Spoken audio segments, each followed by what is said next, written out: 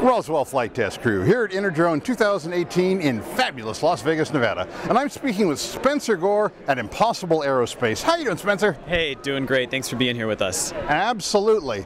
Now, tell me about your company, Impossible Aerospace. That's quite a name in itself. You've got this drone behind me here. Everyone at the show says it'll fly for 2 hours. What's going on?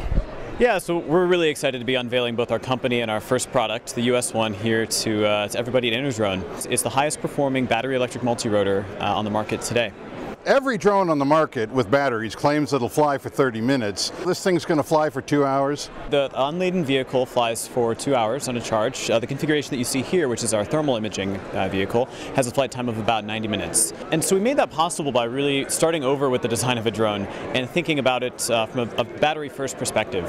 You know, my background was in battery design in the automotive sector, and I think, you know, just like the electric car makers realized several years ago that you kind of need to think about how to design a car to be electric from the beginning. You need to do that with drones too. What we built is something that is a little bit less of a drone and a little bit more of a flying battery.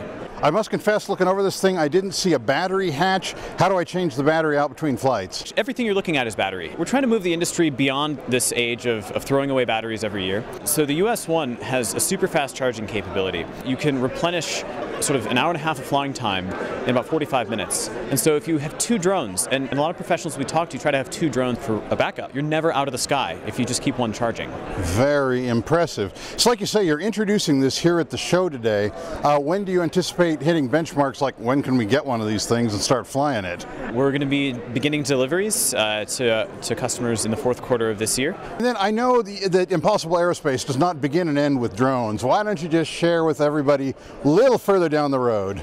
The mission of the company is to build the highest performance aircraft that can possibly be built with electric propulsion. We think that electric aircraft make a lot of sense for the same reasons that electric cars make a lot of sense. The US one really is more than a product, it is also proof of concept, what we believe is a technological predecessor to some of the most exciting aircraft that we can imagine.